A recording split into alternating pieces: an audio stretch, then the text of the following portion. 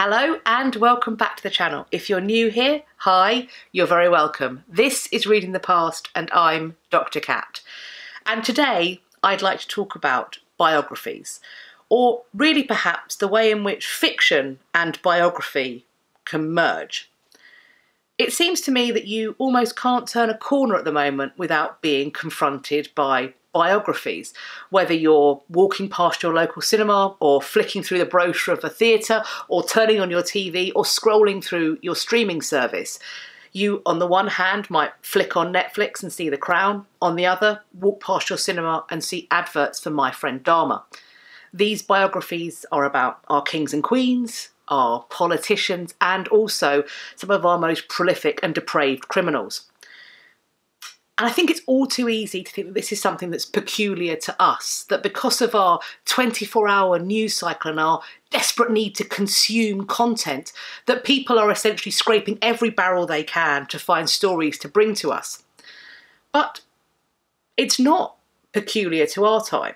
In fact, if we look back a few hundred years, we can learn that this is absolutely nothing new. The obvious example is, of course, William Shakespeare's history plays, where the lives of kings and princes are played out on the early modern stage. However, the person I'd like to talk about today isn't a king or a queen or a prince. She's allegedly a criminal. And what I'd like to talk about today and attempt to do is to unpick the tangled web of fact and fiction that shape our understanding of a woman called Mary Frith. Let's go.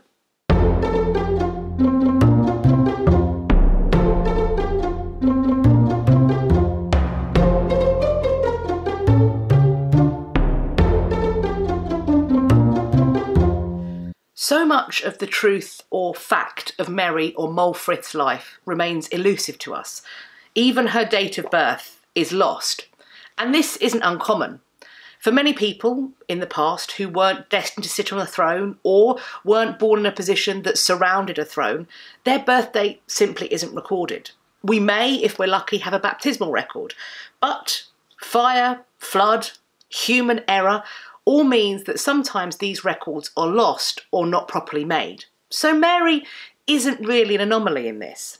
What we do know is that it's claimed that she was in her 74th year at the time of her death in July 1659. We know that she asked to be buried in St Bride's, and she was, on the 10th of August 1659.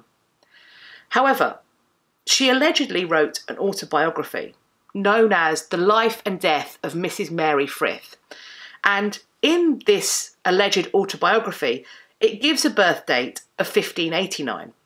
Which would make her 70 at the time of her death and not 74. Now, we can of course question whether she is the real author of this autobiography, and if she is, why she would have got her birth date wrong. Well, of course, it's possible that Mary is responsible for that error and exaggeration. It is to me, however, most likely that Mary or Moll Frith had absolutely nothing to do with the penning of this so-called autobiography. Published as it was 3 years after her death, I think it's an attempt for somebody, an anonymous author, to cash in on the scandalous life led by this woman. When I call her life scandalous, this is not my personal value judgment, of course. It is, I think, the judgment of many of her contemporaries. Because when Moll or Mary didn't find herself in the pages of ballads or pamphlets or plays, she did, unfortunately, find herself in front of the courts of justice. And here is a list of some of the crimes that we know she was accused of that made it to court. On the 26th of August 1600, Mary or Moll finds herself before the Middlesex justices with two female accomplices, one Jane Hill and one Jane Stiles. The women were alleged to have stolen a Clerkenwell man's purse that contained 2 shillings and 11 pence. On the 8th of September 1609, she is accused of burgling a house in the parish of St Olave, Southwark, stealing over £10 worth of coins and jewellery. She is apparently found not guilty of this offence in March 1610. On Christmas Day 1611, she is arrested and sent to Bridewell Prison for being indecently dressed. Just what this means we will be discussing in a moment.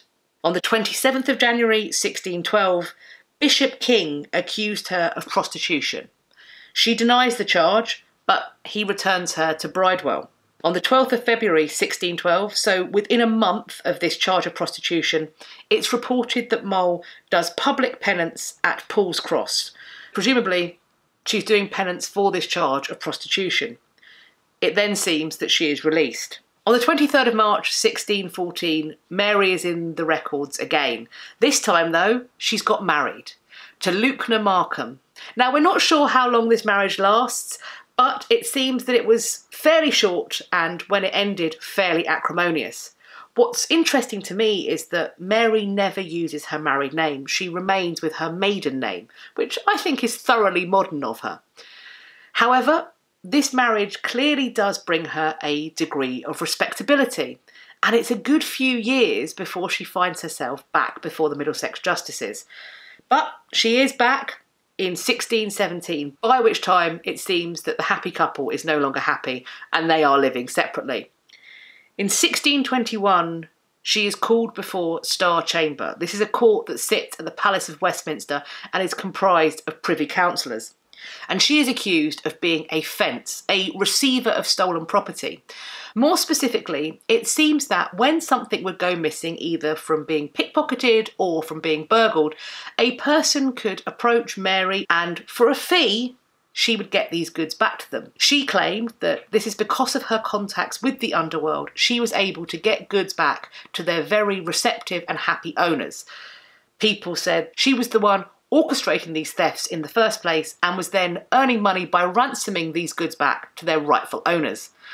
It's up to you to decide what you think is most likely. In 1624, she finds herself before the Court of Requests because of an unpaid bill for a shipment of beaver hats. In what seems to be her last recorded brush with the authorities or the law, we find Mary on the 21st of June, 1644, being discharged from Bethlehem Hospital, also known as Bedlam, having apparently recovered from alleged insanity. The indecent dress that gets Mary arrested and placed in Bridewell on Christmas Day 1611 is not perhaps what we would think of as being indecent dress today. Now, yes, she is accused on occasion of being a prostitute and also a pimp and a pander. And so it could be quite easy to see this indecent dress as being her wearing too little. On the contrary, I think that she is placed in Bridewell and perhaps the Bethlehem Hospital later because of her propensity to dress as a man. In doing so, she breaks with the established social order. Much like her purchase that she doesn't pay for of beaver hats, she is breaking down the gender and class boundaries that are clearly codified at this time. Women cannot go about dressed as men. Men cannot go about dressed as women. A yeoman farmer can't dress as a prince. A fishwife can't dress as a duchess. Every strata of society is separated up by what they are permitted to wear. And the same goes across the separation of genders. What Mary is doing flexes and threatens to break this clearly codified social order. To deviate so profoundly from the established social order may begin as being seen as a criminal offence and may later, when it's repeated time and again, be seen as evidence of insanity. In the patchwork of fact and fiction of the life of Mary or Moll Frith, or, to use her alternative name that you may know her better as, Moll Cut-purse, she comes down to us as a charming, roguish figure. She gads about London in her men's clothing, smoking a pipe and presumably swearing like a sailor. She's a thief and a pickpocket and maybe a pimp or a pander, absolutely, but there's something inherently likeable about her. And I don't think that's just a modern audience seeing that. I think the contemporaries that represented her on their pages and their stages also felt this peculiar affection for this criminal woman. She's a rogue, but she's a lovable rogue. As I mentioned earlier, Mary is the subject of her very own alleged autobiography that's published 3 years after her death, The Life and Death of Mrs. Mary Frith. However, she was also in print during her lifetime and so would have been able to read and enjoy the representation of her. The first of these entered the Stationers' Register on the 7th of August 1610. So this is just under a year after that alleged burglary that she's said to have committed in Southwark. And it is John Day's The Mad Pranks of Merry Moll of the Bankside. In Day's text, we see Mary going about the streets dressed in men's clothing. She is also accused by Day of playing the lute in the taverns and street without a licence. Clearly, Day is attempting to cash in on the roguish charms of this lady criminal, and he certainly wouldn't be the last. Perhaps the most famous representation of Mary Frith appears in Thomas Middleton and Thomas Dekker's The Roaring Girl. Published in 1611, the Mary Frith character of Moll Cutpurse in Dekker and Middleton's play The Roaring Girl is a matchmaker of sorts. She comes across a young man who has fallen in love with an impoverished girl. His father will not allow him to marry a girl with such a poor dowry. So Moll hatches a plan. She will pretend to be this gentleman's lover. She will make his father think that rather than this impoverished girl with a small dowry, he is instead running off with a prostitute and a thief, Moll Cutpurse. Of course, they attempt to catch her out and catch him out, and all resolves with him eloping. His father thinks he's eloped with Moll Cutpurse and is, of course, relieved to find that instead his son has married sweet Mary with her little dowry. Also, tellingly within the play, the accusations about Moll as a cutpurse and a pimp are shown to be false. They are the rumours of scandalised Londoners. They are attempting to take a woman who has essentially turned her back on the traditional feminine role of wife and mother, and they have made her into this criminal figure. It's essentially a different form of a witch hunt. She doesn't conform, and so she's accused of this. Through Middleton and Dekker's play, interestingly, Mary Frith, through her counterpart Moll Cutpurse, is absolved of the accusations. Yes, she might stray from traditional female roles. She may dress as a man and she may mix with criminals, but it doesn't make her one. And essentially, all of the allegations against her are simply down to the fact that people cannot understand this woman who has deviated so profoundly. She isn't a criminal, she's a rebel. But she's a rebel with a heart of gold, who wants to see two young lovers happily placed together, to see a love match take place regardless of dowry. She is the hero of the piece. In April 1611, there is a report that Mary Frith appeared on the stage of the Fortune Theatre. She was dressed as a man, wearing a sword, and she had come to close out a play by dancing a jig. The assumption is that the play that she was closing was, of course, The Roaring Girl. Now, we don't know for sure, but I do like to think that this was the play that she was closing, because it means that she enjoyed this representation of herself, that she liked herself being fictionalised and mythologised in this way. What do you think? Let me know in the comments section down below. In choosing to title their play The Roaring Girl or Moll Cutpurse, Thomas Middleton and Thomas Dekker are using a term that is most commonly at this time attached to young men. Roaring boys were carousing, street-fighting, petty criminals. What this points to for me is that at this time, there simply isn't a phrase that fully explains or encompasses what Mary or Moll was. They have to borrow from the male world, just, I think, as Mary herself does in her costume and attire. She doesn't fit female definition, and so she borrows, seemingly, from men. It's important, I think, to briefly state that figures like the real Mary Frith and her fictional counterpart Moll Cutpurse also feature in other texts in the period. Slightly after the first production and printing of The Roaring Girl, in 1620, two polemical pamphlets appear. The first one, Haec Mulier, or The Mannish Woman, seems to be a direct response to James I's complaints against women going about dressed as men. The fact that the king is complaining about these mannish women would perhaps point to the fact that Mary Frith is not the only cross-dressed woman in London. Or perhaps she has simply become so famous that she has inspired others to dress and behave as she does. However, in that same year, a second pamphlet, a response, comes out.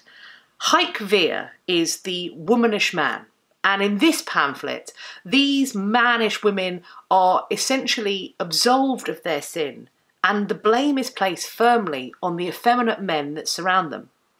The women who dress and act as men, says this second pamphlet, are forced to do so because they have no appropriate male in London to support them. The men have turned woman, so the women must act as men. Let me know what you think of these pamphlets. If you find them interesting, perhaps I can make a dedicated video on them, or if there's another pamphlet or libel or polemic that you'd like me to look at for a video, do let me know in the comment section down below. I hope you enjoyed this video and found it useful. If you liked me talking about the facts and fictions of historical biography, and you can think of another figure you'd like me to have a look at, please let me know in the comment section down below. I'm also going to leave my social media links in the description box. I'd love it if you come over there and follow me, but also you can come there and tell me if there's another topic or person you'd like me to cover. If you did like this video, please do click the like button so I know. Please also subscribe to my channel and click the bell icon so that YouTube tells you when I've next uploaded. I hope you're going to have a great day, whatever you're doing, and that you're going to take care of yourself. I look forward to seeing you all in the next video. Bye-bye for now.